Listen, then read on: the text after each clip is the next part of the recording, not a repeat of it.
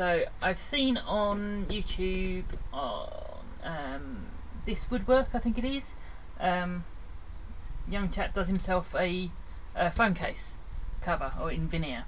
So I'm going to try and do the same, and being myself, I'm going to try and make it as difficult as possible, which will be interesting and different, not at all.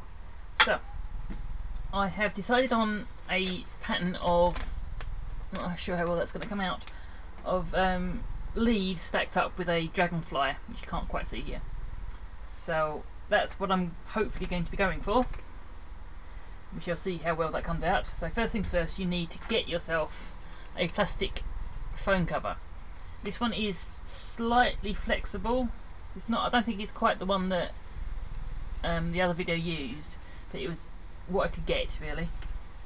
So I've made a block the same size as my phone, and then I've built it up on the back because my phone has got curves in two directions. It curves that way and it curves this way, so I've had to kind of shape it round a bit, so I don't know how much pressure I'm going to put on this, and I don't want this to bow in as I'm working.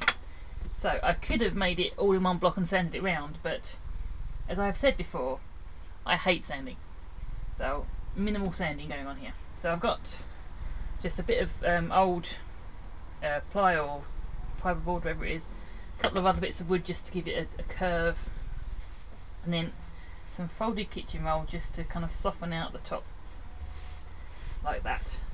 A decent layer here.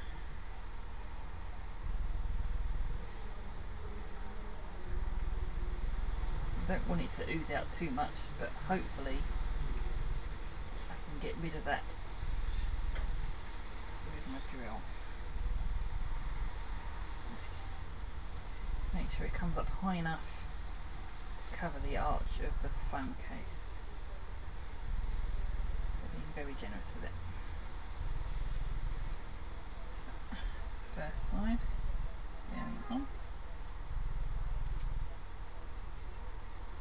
Press it in and then pull over this tape just to apply a bit more pressure. I don't have a clamp that I could use for this, so tape's going to have to do for now.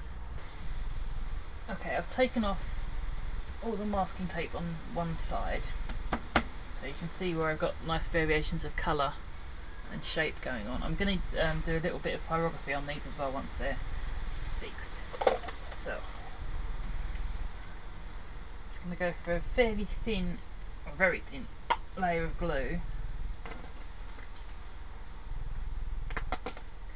That's probably too much.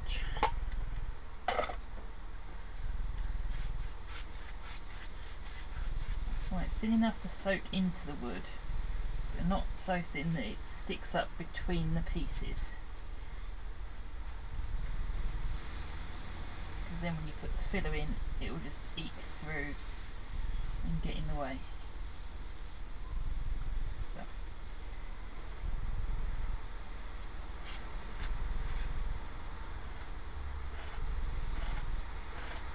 That should be enough.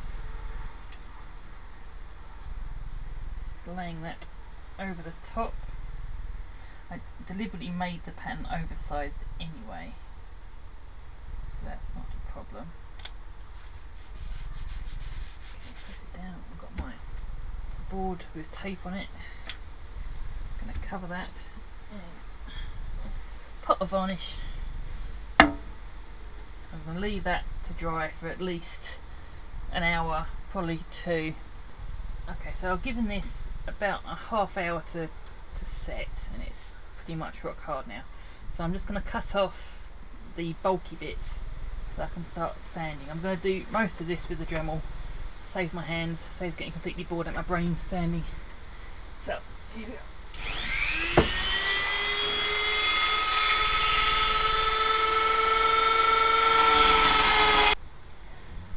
Okay, so I've taken off the main bulk. Now I'm just slowly working down so that the edge of wood is pretty much level with the edge of the case. So that's going to have to be a bit of hand sanding, but I don't mind doing that much hand sanding. I prefer it to doing this much. So I'll do the other side here and then cut back on the front here, because I've got around about 3 or 4 mil sticking out the front I don't really want there, so I've going to have to take the block out to do that. I don't know how well that's going to go, so we shall see. Okay, so eBay has come through and I have some new epoxy, and this is slightly more expensive than the previous one I had, so hopefully it should work better. It's supposed to dry clear, which is also useful. So I've given this case a good wipe down to get rid of any loose dust or plastic from the various sanding procedures, and I've also formed over my veneer, so I just clamped it into place so it gets that curve going before I start. So here goes. Make sure I've got a nice even layer all the way over the plastic, fairly thick towards the sides so that it will fill in and build up as I press things down. Right, okay, so I've marked this camera up so I know where I'm placing it. About there. Just turn it over and make sure I'm fairly equal. So a couple of big clamps in the middle. Make sure it's held in place. Should I go from this direction, I think.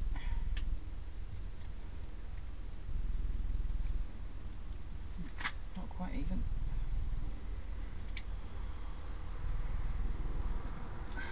Like that.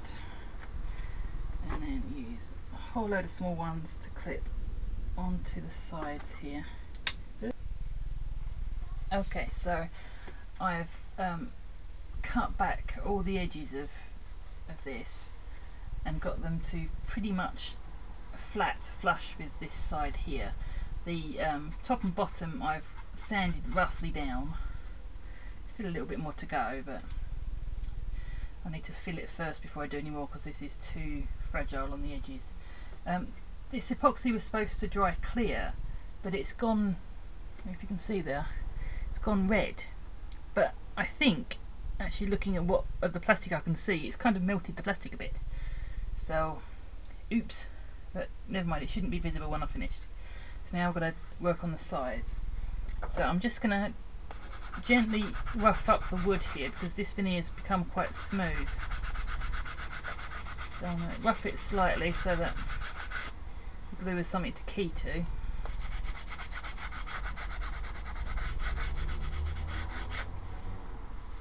And I've got my strips to go on the side.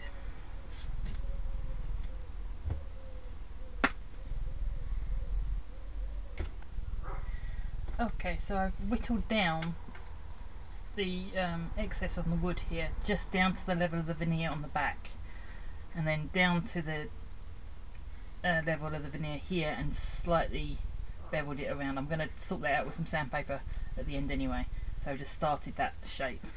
So now I'm working out where the dragonfly goes. So I've measured out on my phone where the camera is, so I'm not crossing over the camera too much, and I've cut the body of my dragonfly from a green veneer, and I've got the wings marked out on a lighter green, and I've also bent some thin copper wire into kind of outline shapes as well. This is slightly thicker than I'd like to use because it is generally,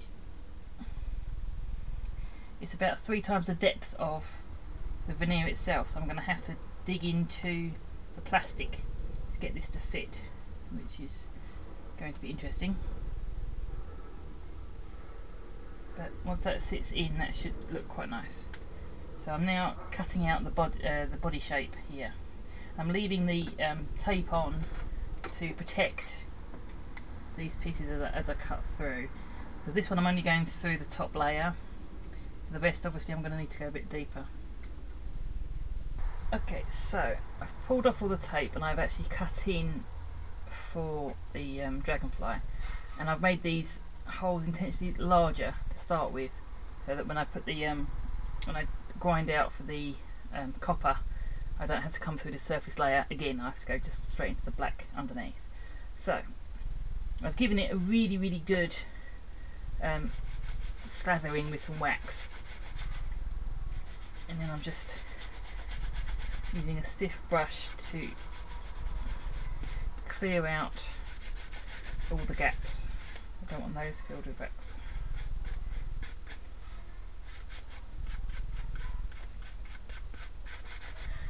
Something like that. Okay. Yeah.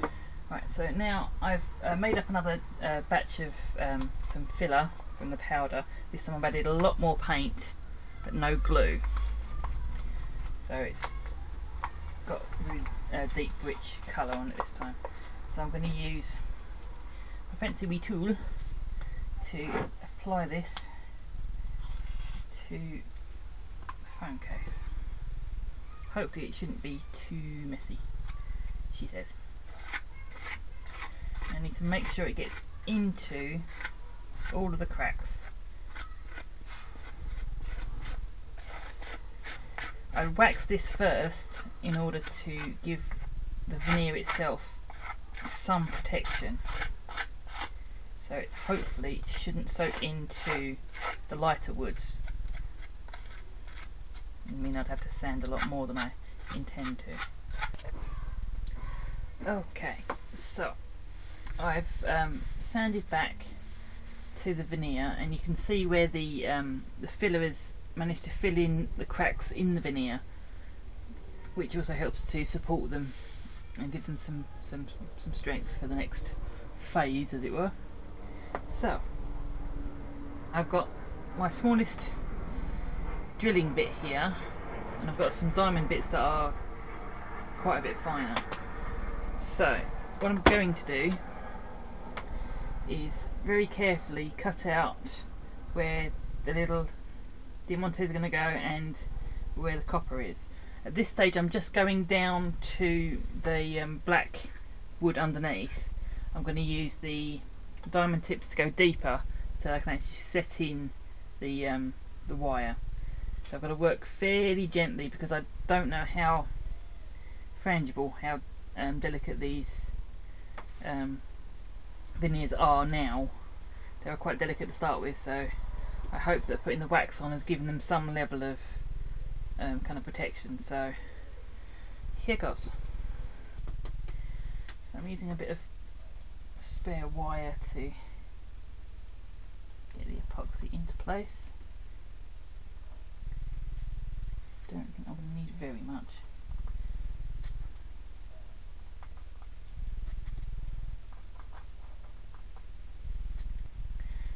Okay, so that's dried and set and it's quite solid. It's stayed clear for the most part. There are a couple of kind of blobby bits where it's gone white, but I can probably file them down later on.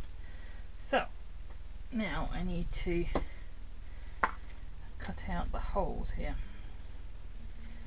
So I'm just slightly concerned that this might tear out, so I'm going to support it with some masking tape. This is right on this edge where the wing is.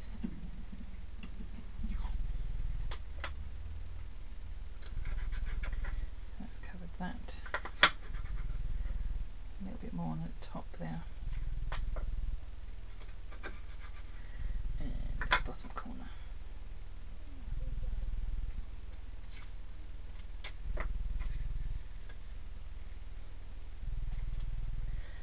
Like that. So I've gone back to my kind of somewhat drilly head. So I'm going to gradually work through in layers, I think. I don't want it to kind of leap down. I'm going to grab some, a couple of layers or something just to pad out behind. Okay, so I'm going to gradually work my way through and I'll come back to you when I finish cutting. Start with one of the boxes because that's going to be easier to show you. So first of all, sponge brush, and fairly light coating around the outside edge and the inside rim.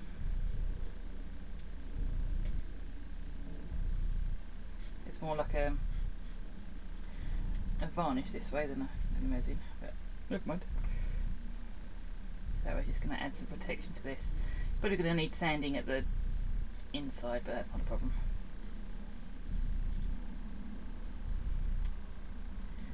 Okay, so get that fairly evenly all the way around, and any bubbles in it don't really cause problems at this point. Make sure I've covered all the bare wood here, and then stick it on top of there and drop on a wee bit, and then just work it around to the edges, and this will self-level. Stay still. So I definitely did something right with the resin, because this is all completely dried, not sticky at all. I've got a fair amount of drips that I need to sand off, but that's not a problem. And my phone case is looking fabulous. I've got a small drip here and something to tidy up on the back, but other than that, that's perfect. I am pleasantly surprised. So I'd call this one a success. It's only the 10th time I've used resin, and the first time it's actually worked.